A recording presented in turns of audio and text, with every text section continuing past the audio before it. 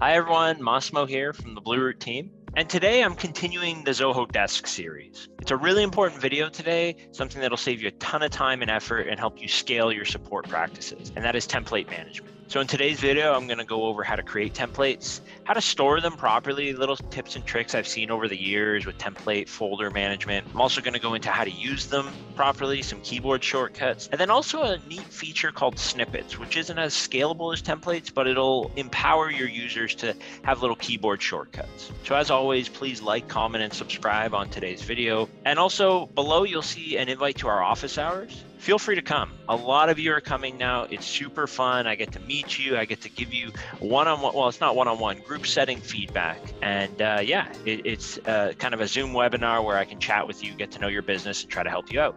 Enjoy the video.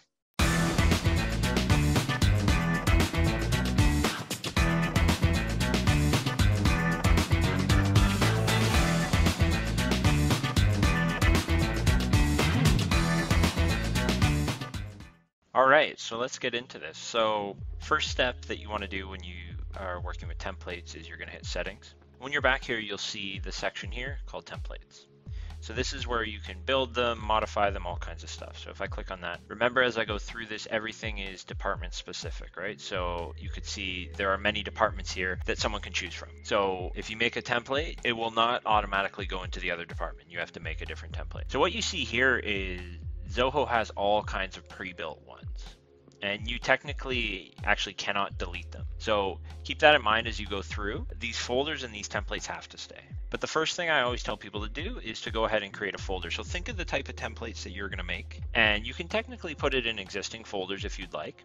So you can see here the way Zoho's organized it. They have agent, so that's like internal notifications. Then they have external, contact, secondary contact, team. So if you assign a ticket to a team, they'll all get that, right? So typically what I tell people to do is add a new template folder, and Zoho will sort these folders alphabetically. So if you want it at the top of the ticket, you can go like AA dash contact emails, for example, right? And you're going to want to make it all agents in theory, but if there's only specific agents that you want to be able to see this template, maybe higher ups in your company, you can also do that. So we hit save. So now we've created a template folder. The next step is to create a template. So when you're creating templates, you can see here, you can hit add template. You have to name it something. And again, this is alphabetical, so you can use, or numerical, so you can use numbers or letters. So I'll go AA again, and I'll go canned response as an example. So this is what your staff will see, right? So the client doesn't see this name. You can put the default from here. And then if you leave the reply to empty, it'll just come back into your support desk, which is what you want. Now the subject line, you can customize all you want. So number one, you can just write something static like we hear you, right?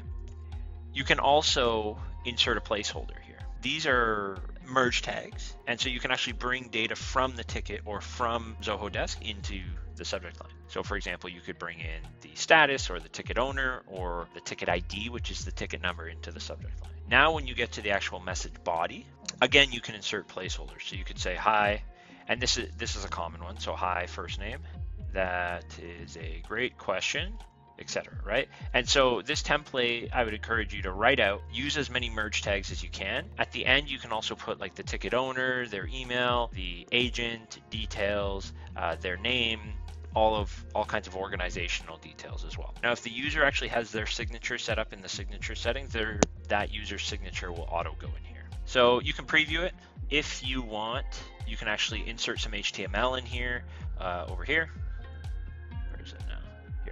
Insert HTML. So you could dress it up a little bit if you'd like. If you have developers or whatever that can code HTML, you can put it in here to make the template a little prettier. You can add attachments, you can add links, all kinds of stuff. So now when I hit save, now I've created my first template. So now if I go into a ticket, I want to show you how to use this template, right? So I'm in a ticket here. I'm going to actually hit reply on this ticket once it loads up. And now you can see here, there's a little flashy button here for templates. When I click this, you'll see here are all the templates, right? And so here's the folder I made. and here's the canned response. So your team can preview it before they send it, and they can use this template, and now it'll throw that in, right? So that's how easy it is, and the template management is really good. You can also star templates here. So you can star it, and now it'll go up into here. So if you're finding yourself using them a lot, you can also search them, right? So you can go all the AAs, and it'll show all the AAs. So you should have some naming convention internally that you come up with so you can search things easier. So that's templates.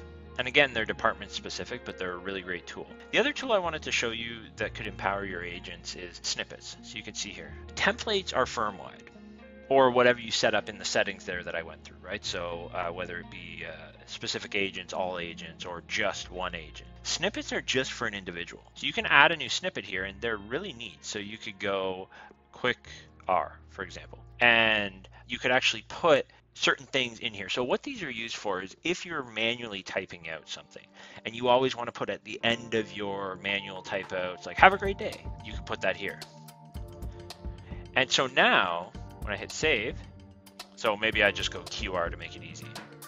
So quick response, right? So now what happens is when I'm in here, you can see here, I can choose snippet QR. So now it'll throw that in. So it's a very easy way to actually insert stuff that you're typing all the time. Now, again, this is not firm-wide, this is user specific, but a lot of our staff use it all the time because they have a certain way of talking or whatever. And so when they get to the end, boom, snippet and insert. So by following these couple principles, template management, and snippets, your agents will be able to consistently respond to clients. As always, please like, comment, and subscribe. We love hearing from you.